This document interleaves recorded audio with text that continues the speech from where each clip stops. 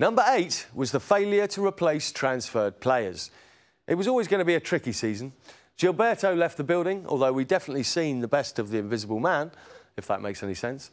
Chleb buggered off. Great feet, good touch, fine dribbler, but for God's sake, shoot, man!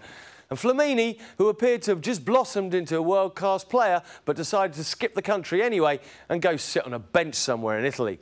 The fact that we lost 3 influential players was worrying enough, but the fact that we failed to replace any of them was worrying, multiplied by a lot of heavy fretting and divided by extreme concern as to how exactly we were going to cope without them and how were we going to improve on the disappointment of the previous season.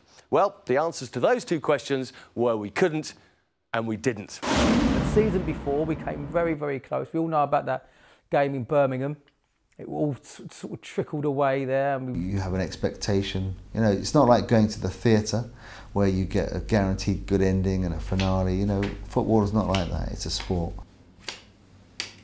It sort of crumbled like a pack of cards with William Gallas sitting on the pitch at Birmingham City, lamenting the fact that Gael Clichy gave away a very late goal. And post that, for about 6 weeks, Arsenal's season, which looked to be towering in the direction of the Premiership, unassailably, semi-collapsed, and we only came 3rd. Wish we could have kept Flamini.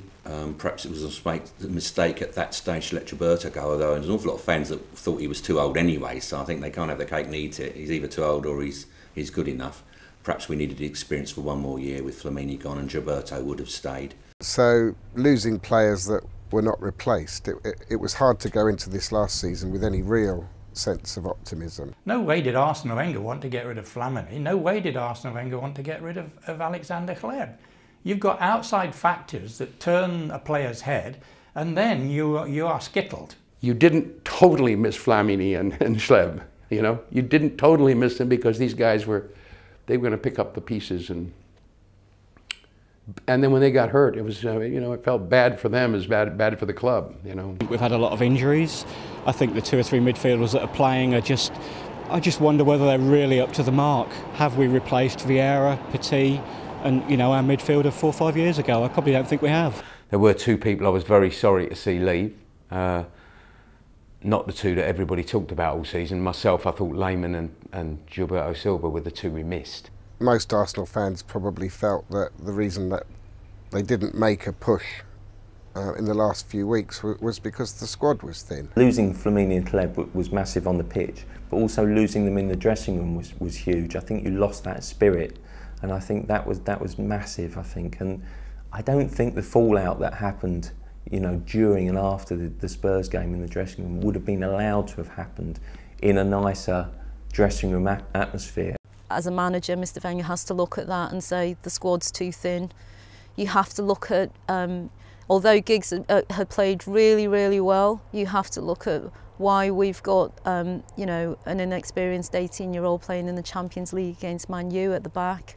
One of the big problems at Arsenal is that this whole situation with players over 30, where they never give them more than a year's contract, and they can't offer them any sort of security. So someone like Gilberto will always walk out, and any players over 30 seem to automatically go for a 4-year contract elsewhere. We let Diarra leave in January, a defensive midfielder. You know, we were short on them. We only had Gilberto and Flamini. Flamini, whose contract was running out. Gilberto had a cataclysmic loss of form.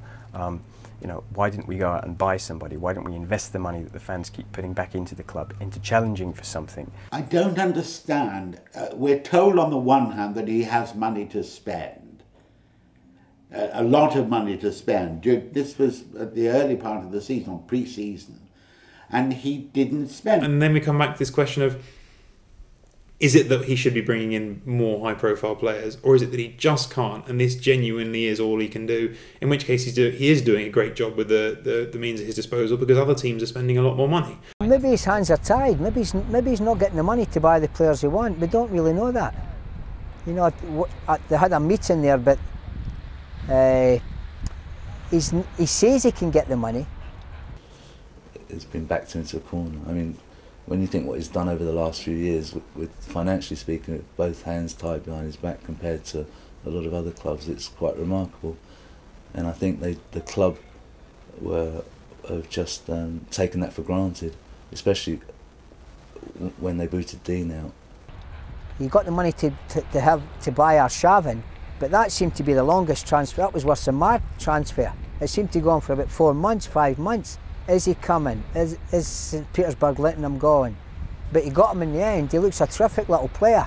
When you're going out and buying players just to fill a gap, it contradicts the youth policy. There's no point bringing in good youth young players and bringing them through the ranks if you're going to buy an experienced player who might be good for 1 or 2 seasons, but he's not going to prove longevity. So you had the midfield taken apart completely. Got them all back together. I thought, oh, thank goodness for that. And the next thing you know, what is it, 4 of the back 5 are out.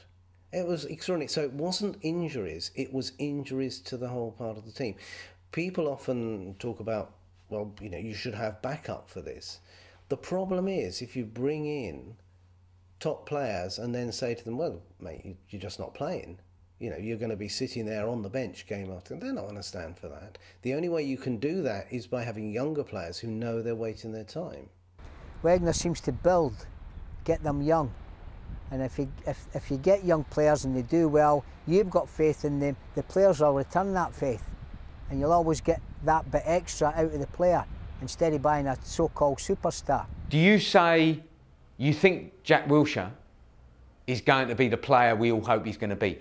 If he is, do you bring in a player who's going to stop him playing first-team games for the next 5 years? Well, if you want him to leave the club, you do. If you want him to go somewhere else looking for first-team football, then you do. But I don't.